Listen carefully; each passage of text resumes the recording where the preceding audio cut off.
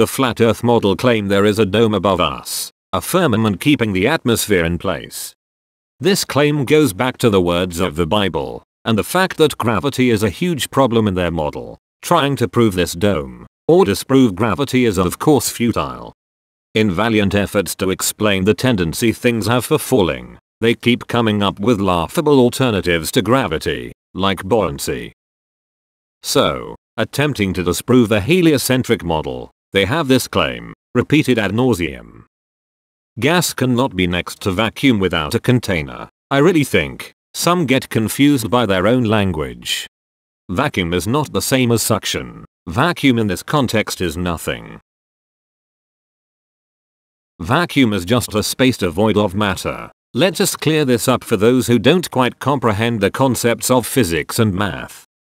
Pressure in outer space is about 1 × 10⁻⁴, 2, less than 3 × 10⁻�15 Pascal. So what does this mean? Some obviously think, because there is a minus in the exponent, these are really big negative numbers, and that the last number is a really big negative number. But negative pressure don't exist.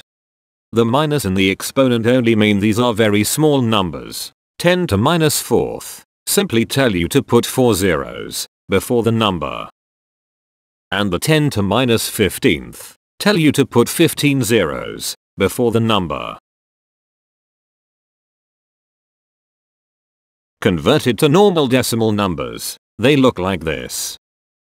In atmospheric pressure, 3 × 10⁻�15 Pascal mean 0.3 atmospheric particles per cubic meter.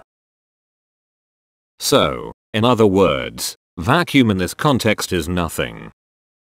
And of course something can be next to nothing. Atmosphere can be next to nothing just fine.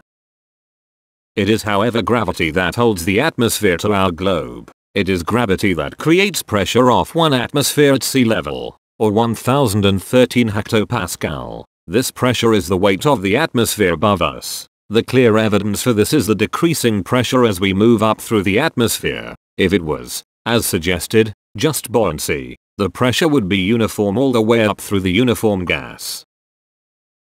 At about 100 kilometers we draw the imaginary line we call the Kármán line.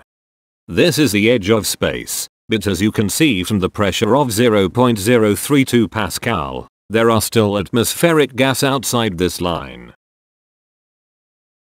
Take a look at this beautiful image of the sun setting beneath the earth showing how the atmosphere is thinning out. And this one showing a sunset in the atmosphere over the Aleutian Islands.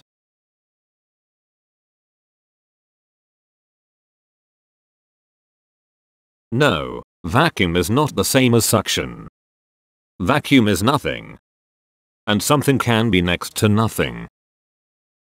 It is gravity holding our atmosphere in place, clearly evidenced by the thinning of the atmosphere at altitude.